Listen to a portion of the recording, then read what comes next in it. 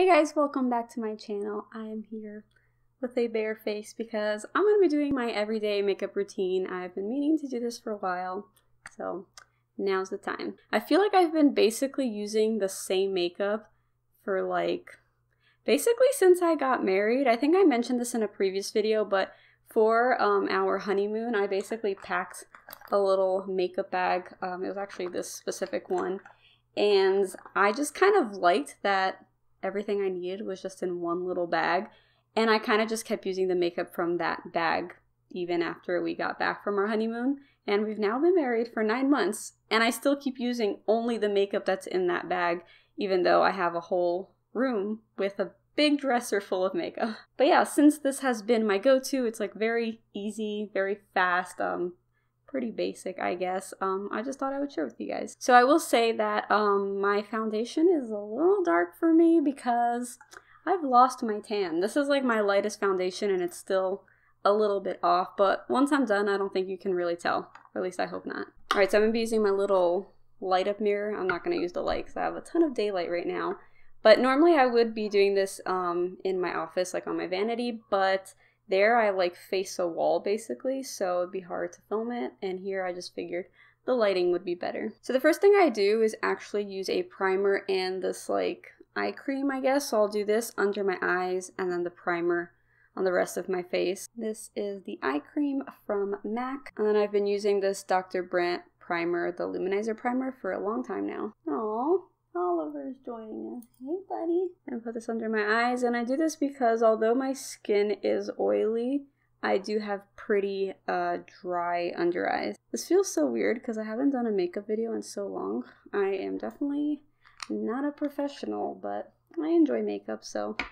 this is fun. Alright, and then just gonna spread this on the rest of my face, especially here where I have larger pores and on my nose. I feel like this part always makes me pretty red. I think I just have very sensitive skin. Alright, so next up I'm gonna go in with the NYX Dark Circle Corrector. I love to use this because I feel like my dark circles are pretty bad. So I'm just gonna use a brush like this and paint that on. So I kind of drag it up here because I feel like I have a lot of darkness in there as well. Now I'm just going to use this little fluffy brush to blend that out. And I honestly feel like this makes a big difference. I feel like when I just use concealer and don't put this underneath, I can still see a lot of darkness.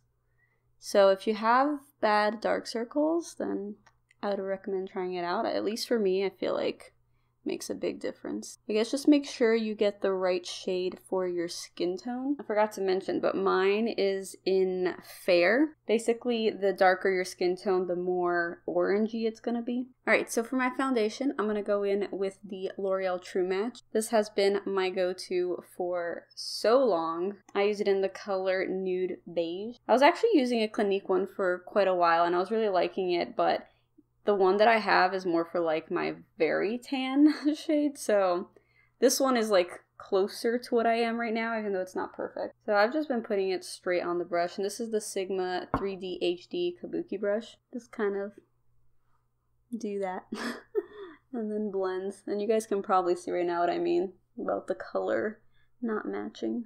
Also, with this hair, I have to be really careful because it does not look good when I get foundation on it.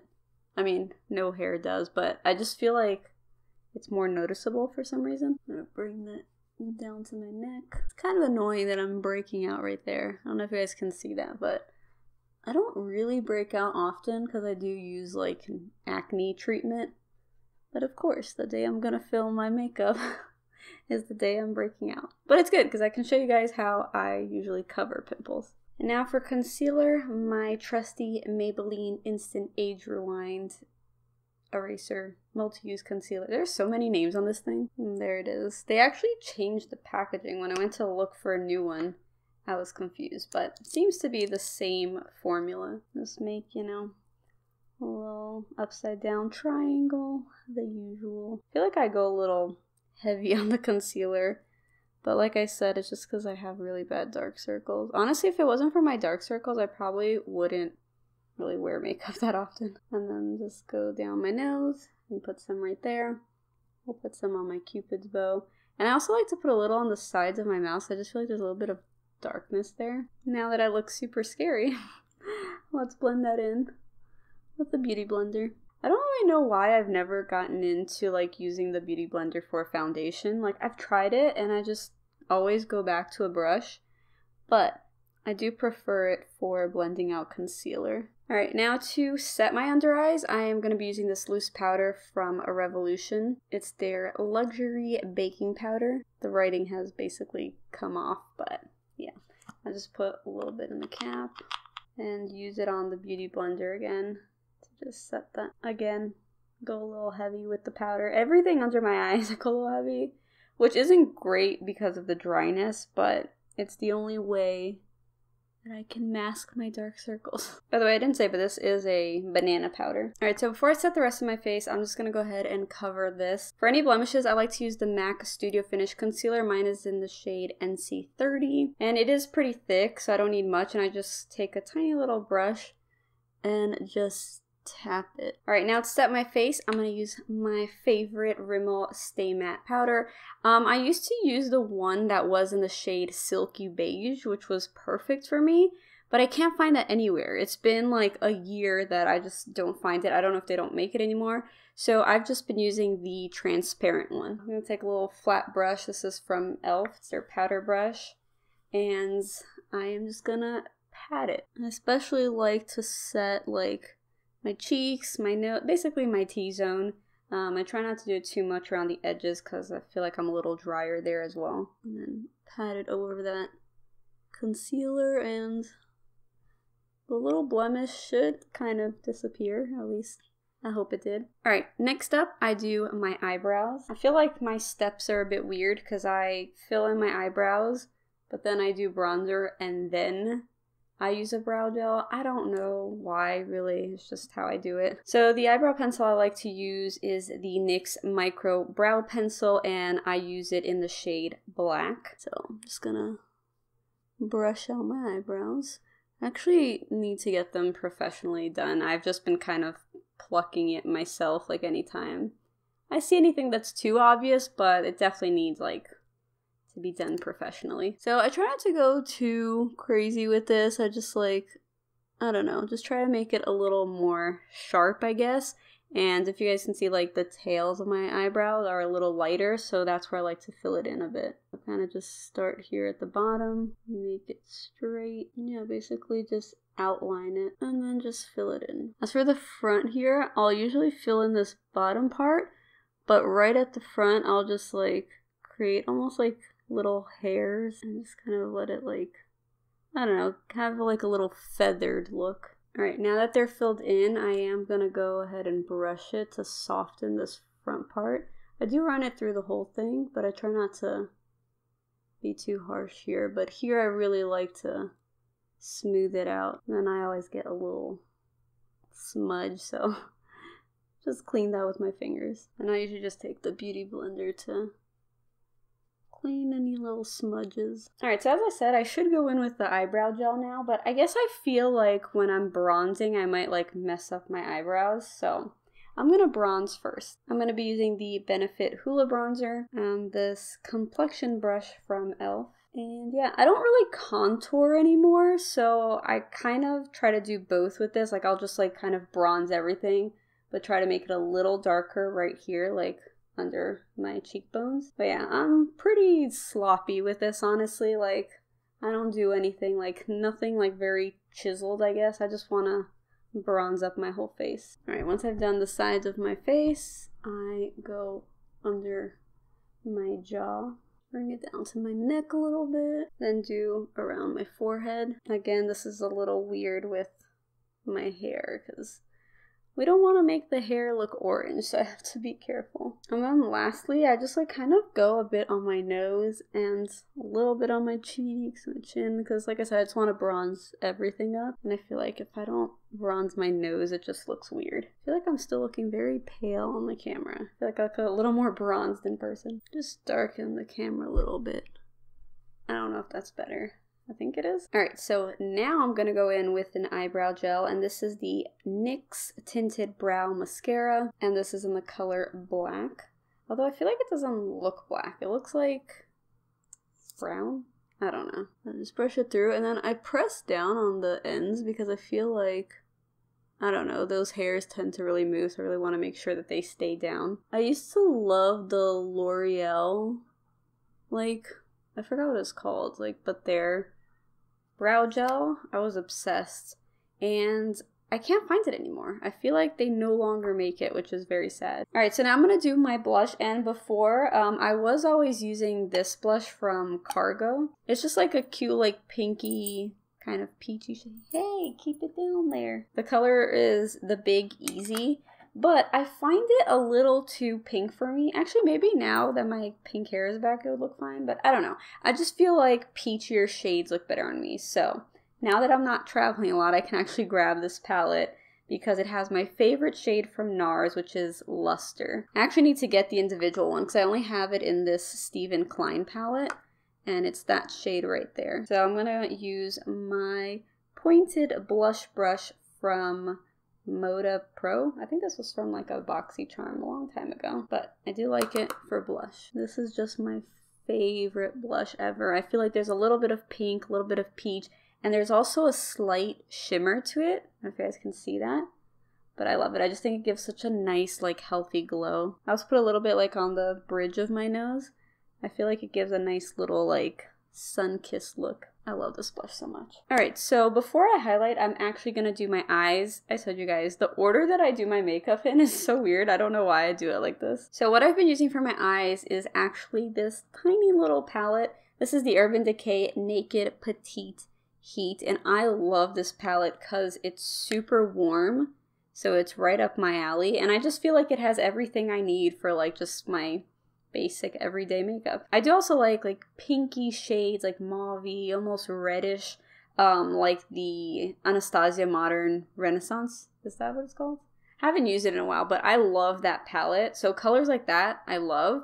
But I just like that this is like so tiny and it just fits in my little makeup bag. So a lot of the times I actually do my makeup in the car when I'm going somewhere because, to be completely honest, I don't enjoy doing my makeup really. Like sometimes I do, but for the most part it's kind of like a chore. I'm like, I need to do my makeup.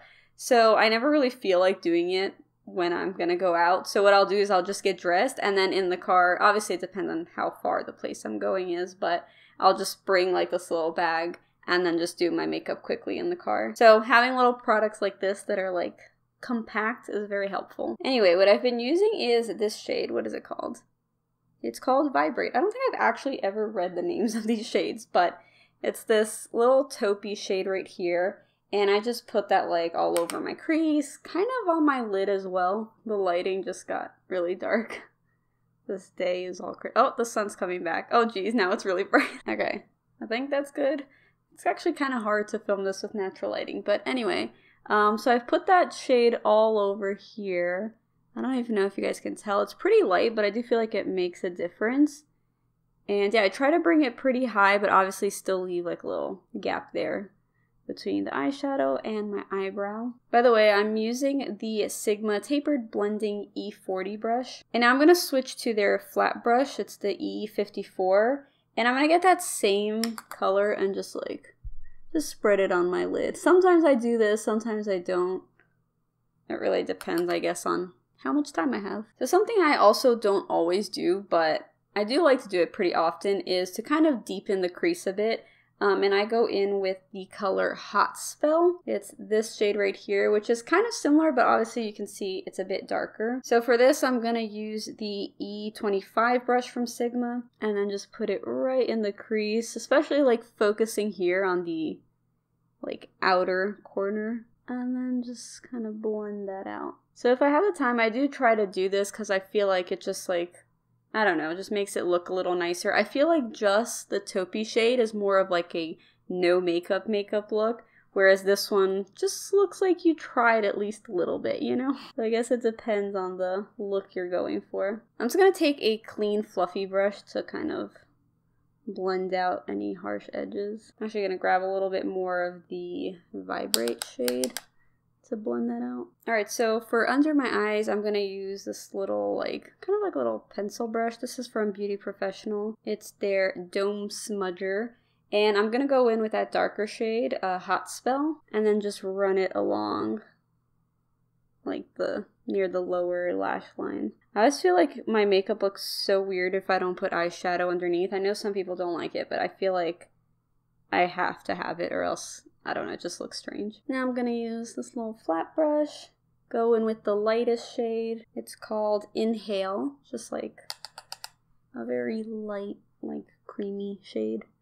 And I'm just gonna use that to highlight my brow bone. So something I also like to do is to get that same shade and kind of just use it here on like the inner part of the lid and a little bit here on my inner corners. So I'll highlight my inner corners once I highlight everything. But before that, I actually like to get my beauty blender and kind of just like blend out this edge right here. Sometimes I feel like it could be pretty sharp and I don't want that. Next up is highlight.